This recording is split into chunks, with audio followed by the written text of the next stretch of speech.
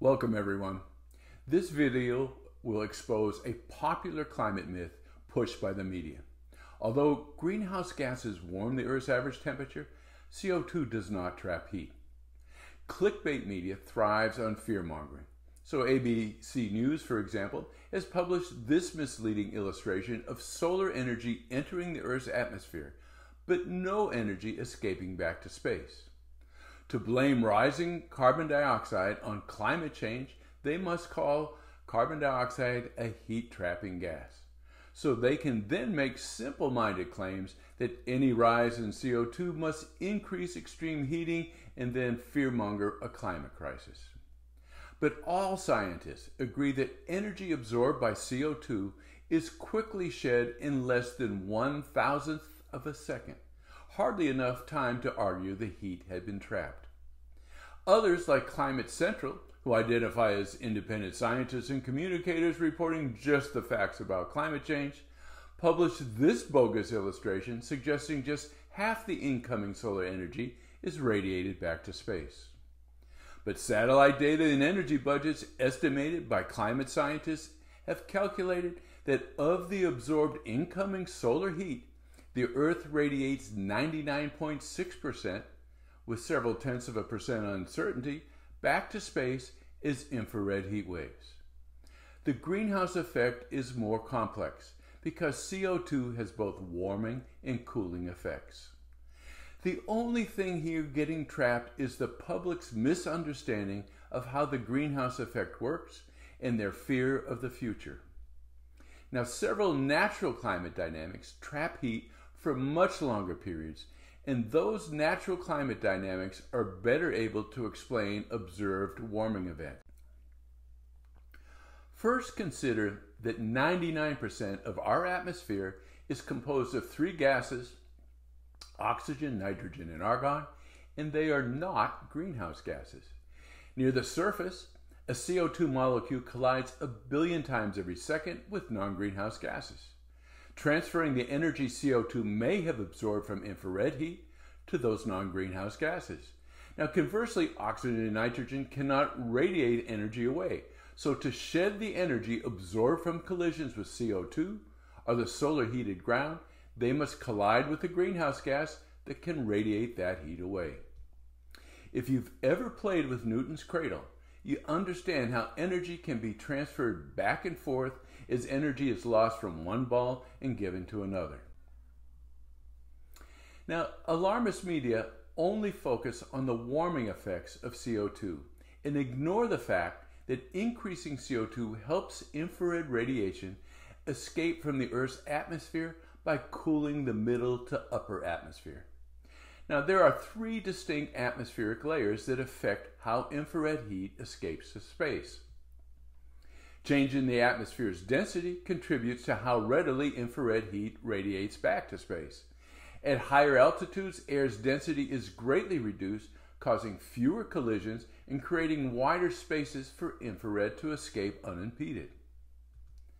The low-density mesosphere cools with increasing altitude because CO2 radiates more heat back to space and faster than the sun can heat the mesosphere. The low-density stratosphere also allows more infrared to escape to space, but here the temperature rises with increasing altitude because ultraviolet sunlight interacts with the ozone layer, warming the air faster than CO2 can radiate infrared heat away.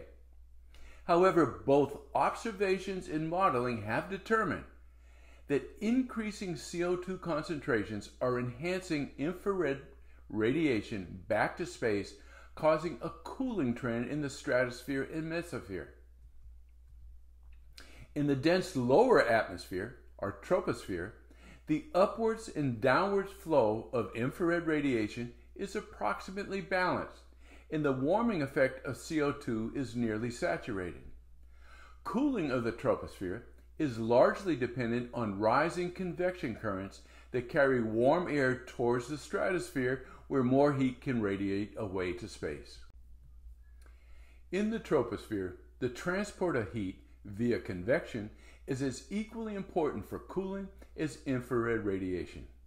When air collides with the Earth's solar heated surface, it warms, expands, and rises. As the rising air approaches the stratosphere, enough heat radiates away to cool the air and allow it to sink back towards the Earth's surface. Extreme hot weather typically occurs whenever convection is suppressed. Simply consider the studies that have found stopping convection by rolling up car windows traps heat in a car. In just 1 hour, temperatures inside the car rise by 43 degrees Fahrenheit. Now, convection happens whenever a layer of less dense warm air lies below a layer of dense colder air. During the day, solar heating of the ground creates those conditions and promotes convection, but convection can still be suppressed. The atmosphere must balance regions of rising air with regions of sinking air, so the Earth is covered by a mosaic of regions dominated by rising convection, alternating with regions dominated by sinking air that suppresses convection. Regions of suppressed convection can be temporary, causing above average temperatures lasting for just a day, or extend to periods of heating for millennia, as experienced by the Earth's great deserts. Heat waves are common when the downward flow of air beneath a jet stream ridge causes the air to rapidly heat as the air compresses. That creates a layer of air that's warmer than the surface air below, and that layer serves as the top of a heat dome that suppresses convection. Combined with increased solar heating from clear skies, reduced convection causes heat waves that traps suffocating heat for days and sometimes weeks. Now, conversely, convection is suppressed when the surface layer becomes colder than the air above. This typically happens at night and during the winter. The ground can shed 20 to 30% of its heat to space by quickly emitting infrared wavelengths to space that are not impeded by greenhouse gases. In contrast, because the atmosphere's heated oxygen and nitrogen do not radiate heat at all, the air can only shed its heat more slowly by colliding with a greenhouse gas that can radiate heat away. This creates the so-called inversion layer, with cold air near the surface and a layer of warmer air above that suppresses convection. In contrast to heat domes, this suppressed convection does not cause a heat wave, but it can trap smoke and pollution near the surface. Now, asphalt and concrete absorb and store solar heat, emitting it more slowly than normal and raising nighttime temperatures. This trapping of the surface heat contributes to urban heat islands and explains why city dwellers suffer the most during heat waves. The oceans trap the most heat for the longest times. Massachusetts Institute of Technology's esteemed oceanographers, Drs. Carl Wunsch and Patrick Heimbeck, calculated the amount of heat trapped in today's oceans. They estimated that solar heated waters may be trapped for 100 to 10,000 years before that heat can circulate to the surface and escape back to the atmosphere. The greatest amount of heat is trapped in the Atlantic Ocean, illustrated here by the dark red color. One reason for this concentration of trapped heat is the outflow of warm, salty Mediterranean seawater into the Atlantic. The clear summer skies of Mediterranean climates result in evaporation exceeding precipitation, which causes salty and dense warm surface waters to sink. The sinking of dense Mediterranean waters flowing into the Atlantic creates the warmest waters in the world of any waters at 1,000 meters depth.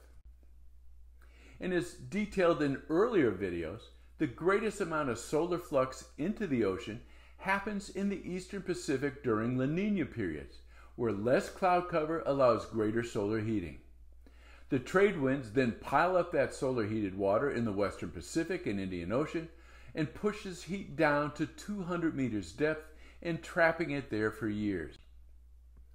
The alarmist narratives claim the oceans are heating up because oceans absorb 90% of the so-called excess heat from CO2 downward infrared energy.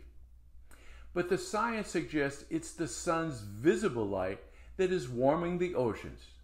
Visible light carries far more energy than greenhouse infrared, and it penetrates to 40 meters depth in murky coastal waters and up to 200 meters depth in clear open ocean waters. In contrast, greenhouse infrared heat penetrates only a few microns past the ocean surface. That heat, absorbed in the ocean's extremely thin skin layer, is not transported to deeper layers, but commonly and quickly released to the atmosphere via evaporation, suggesting infrared heat from greenhouse gases are not causing ocean warming at all. Now, just as trapped solar heat warms the oceans, if outgoing infrared doesn't balance incoming solar heating, the Earth's climate will warm. So the debate becomes, are the currently observed warmer temperatures due to natural dynamics that trap heat, as described in the first part of this video, or due to the trapping of heat by rising CO2?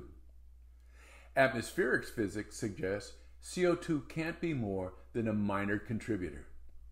The physics describing how heated bodies emit infrared and how that infrared interacts with greenhouse gases is very well studied and can be accurately modeled, is illustrated here in a 2019 paper by atmospheric physicists Drs. Wingegarden and Will Happer from Princeton. The solid blue curve describes a hypothetical condition with no greenhouse gases, and it illustrates how much energy is ideally emitted from a surface with our current average temperature and then back to space by each infrared wavelength. But keep in mind, without greenhouse gases to recycle infrared heat back to the Earth's surface and delay cooling, the Earth's average temperature would become uninhabitable, plummeting to an average temperature just below freezing. The jagged black curve indicates how much energy actually escapes via each wavelength under our current atmospheric concentrations of greenhouse gases and with CO2 at 400 parts per million. The difference between this curve and the idealized blue curve indicates how much of the energy outflow of each infrared wavelength is reduced by greenhouse gases and instead gets redirected to the Earth's surface. And keep in mind that redirected infrared has delayed cooling and raised the Earth's average temperature to our very livable current temperature of about 59 degrees Fahrenheit. Unfortunately, in this and similar graphs, the large areas of reduced outgoing infrared for specific wavelengths has falsely suggested some of the outgoing energy has been trapped. But that would be a gross misinterpretation. The large areas of reduced outgoing infrared suggest about 20% could be trapped, but that disagrees with evidence from satellite data in energy budgets indicating at least 99.6% of incoming solar energy still escapes as infrared. So if not trapped, where does the missing infrared go? The misinterpretation arises because when greenhouse gases emit downward heat via a limited number of different wavelengths, the resulting warmer surface then radiates that heat via all the possible wavelengths, and that allows more infrared heat to escape via wavelengths of the atmospheric windows, where greenhouse gases do not impede the heat's escape to space. However, the large reduction of outgoing infrared wavelengths, centered around 15 microns, which are wavelengths CO2 and water vapor absorb, indicates CO2 is involved in the greatest intensity of redirected downward infrared heat. The area below the green curve indicates how much energy is affected by just CO2, with the remaining reduction above caused by water vapor. The red curve shows that despite a doubling of CO2 concentrations to 800 parts per meter, the downward flow of infrared at these wavelengths is only increased by 1%. Now, water vapor is the major greenhouse gas and absorbs and redirects infrared heat from a much larger range of wavelengths. But, again, For every wavelength of redirected downward heat, that heat is not trapped. A significant portion of that heat always escapes unimpeded through the infrared atmospheric windows. And the longer the nights, the greater the escape of greenhouse heat. Now, Wijngaarden and Happer also modeled how changes in solar heating due to latitude affected escaping infrared. Surface temperatures common to the Mediterranean would ideally emit infrared with a maximum intensity of about 140 units. And the freely escaping infrared through atmospheric windows would range between 110 and 50 units. Over much hotter surface temperatures, as observed in the Sahara, ideally emitted infrared increases to a maximum intensity of about 190 units. Accordingly, in the Sahara, the more freely escaping infrared via the atmospheric windows also increases, and up to a range between 160 and 100 units. Thus, atmospheric windows enable a negative feedback that reduces overheating. Whether the surface temperatures are raised by increased solar energy or by recycled greenhouse infrared, higher temperatures cause more infrared to freely escape unimpeded through those atmospheric windows. Wijngaarden and Happer also confirmed what other researchers had found. There is no greenhouse warming over Antarctica in the winter. The wavelengths dominated by CO2 emit more infrared back to space than Antarctica's cold surface could ideally emit. This surprising result happens because the heat trapped by non-greenhouse molecules comprising the warm air that is constantly transported southward to the Antarctic continues to collide with CO2, which can then radiate heat out to space. The unusual warm events in Antarctica that the media ignorantly proclaims to be caused by CO2 warming are caused when warm winds originating from elsewhere descend to the Antarctic surface, as observed during its many feigned storm events. So beware of anyone telling you that increasing CO2 is increasingly trapping heat and causing a climate crisis. They are either ignorant of the science or dishonestly manipulating your thinking to advance their political agendas. Truly, there is no climate crisis. Our democracy depends on a diverse array of good critical thinkers. So please shun mindless groupthink. Instead, embrace renowned scientists Thomas Huxley's advice that skepticism is the highest of duties and blind faith the one unpardonable sin. And if you appreciate the science clearly presented here, science rarely presented by mainstream media, then please click the like button, click the share, or copy the video's URL and email it to all your friends. Subscribe to my channel for all future and past videos, or read my book, Landscapes and Cycles, An Environmentalist Journey to Climate Skepticism. Thank you.